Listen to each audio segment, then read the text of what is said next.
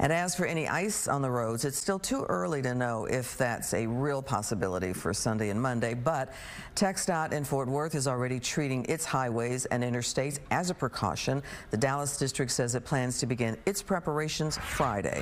Fox 4's Lori Brown is live with more. Hi, Lori. Hi, Clarice. TxDOT's Fort Worth spokesman says the department has been closely monitoring the weather forecast, and since brine is good on the roadways for a week, they decided to go ahead and take the proactive approach of treating the roads today. We know that there's a chance of winter weather rolling in late this week and early next week. And so based on the information, we've sent crews out today to pre-treat parts of our roadway with brine. TxDOT spokesman Val Lopez says it's important to be proactive when it comes to treating roadways, even if the possibility of icy conditions in this case is low. What we're trying to prevent is from ice bonding on to the roadway. Ice is very different than, let's say, sleet or snow. Those are manageable. You can push those out off the roadway.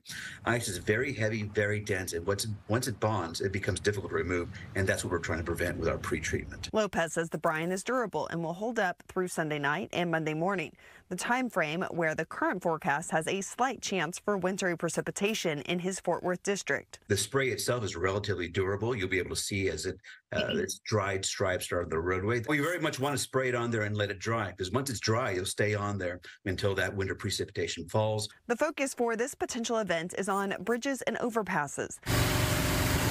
The TxDOT Dallas district provided us video of TxDOT crews preparing equipment, but the Dallas district does not plan to begin pre-treating operations until Friday. Lopez says even with the treated roads, if there is any freezing rain and given the bitter cold temperatures in the forecast, it is still better for people to stay off the roads if they can on MLK Day. We're hoping that people do stay at home if they're given the option. It should be a vacation day for many people, and of course the schools will be closed as well. So it's a good excuse to stay at home and enjoy the company of your children.